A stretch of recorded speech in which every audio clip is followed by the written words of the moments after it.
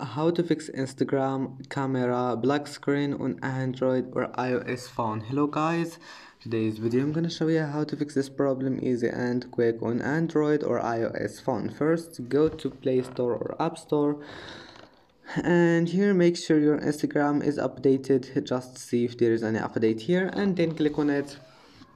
And now if that doesn't fix your problem or you can't find any update or something like that, just go to settings, scroll down until you find apps, and then click apps again, and here we'll find Instagram.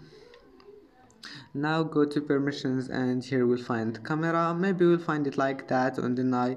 If you found it like that, just click allow, or you can just click deny and then click once again and click allow, and that's it. Now restart your phone and try again. Click for stop and go try again. I hope that can fix your problem, and see you in the next video.